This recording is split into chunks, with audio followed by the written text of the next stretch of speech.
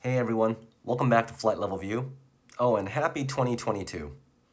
This is going to be another aviation education series. This one's going to be kind of long, so I had to divide them up into parts. So this is part 1, aviation education, climb. There are two general ways that we can classify climb. Number 1, angle of climb. For a certain horizontal distance of travel, you get a certain vertical distance of climb. The second kind of climb is the rate of climb. This one involves only the vertical speed of the climb itself. It doesn't take into account your horizontal distance covered. That's not to say that there is not any horizontal distance covered. It's just that the primary emphasis is on the vertical rate of the climb itself. I have an airplane drawn in unaccelerated flight. The weight and the lift are equal to 0, meaning that the airplane does not climb, it does not descend. The aircraft's thrust and the drag are equal to 0, meaning that it's not accelerating and it is not decelerating. You notice by rotating the airplane 45 degrees counterclockwise, we get a climb angle that I just circled, and with that climb angle, we get a weight apparent drag. The weight apparent drag can be found by using some basic trigonometry. It is the weight multiplied by the sine of the climb angle. The weight apparent drag is not some sort of a friction. The increased climb angle causes the weight to have a rearward component, and that component adds up with the aerodynamic drag. The weight apparent drag and the original aerodynamic drag are now greater than the original thrust vector. If this deficiency in thrust is allowed to continue, then the aircraft will begin to slow down. To prevent the slowdown from happening, you would require excess thrust. Your climb angle is predicated on 3 variables. So you could have a very steep climb angle if you had a lot of thrust. Also, you could have a very steep climb angle if you reduce your weight. And thirdly, you can also increase your climb angle if you minimize your drag. All 3 examples that I just gave can be summed up into this: excess thrust.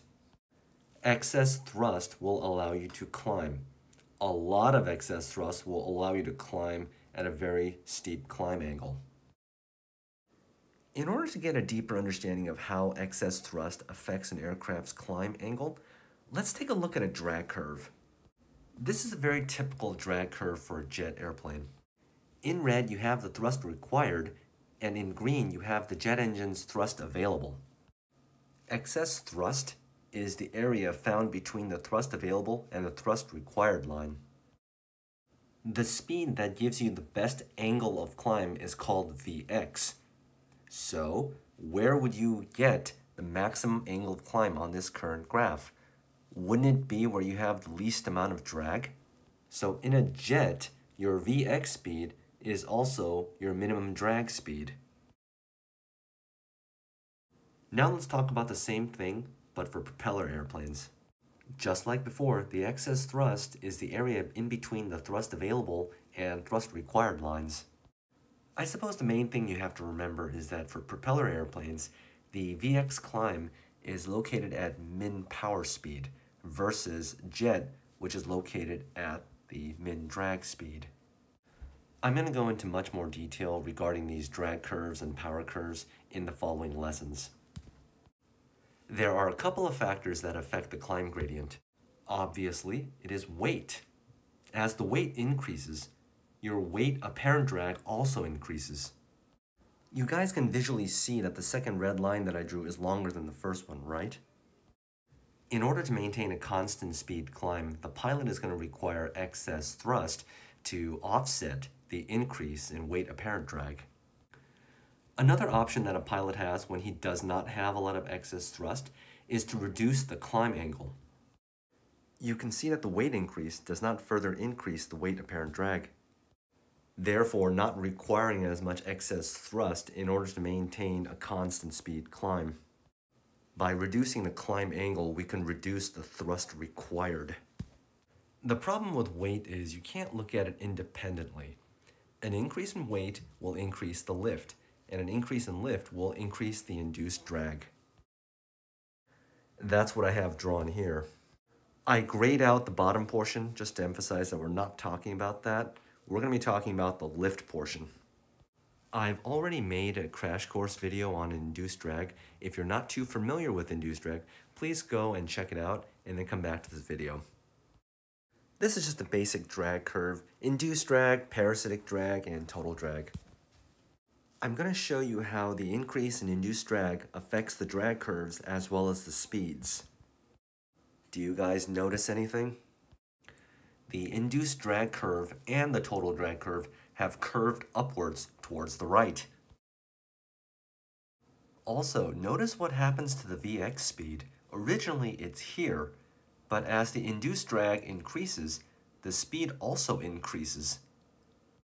So increasing the weight or increasing the induced drag, they mean the same thing for this example, increases your Vx speed.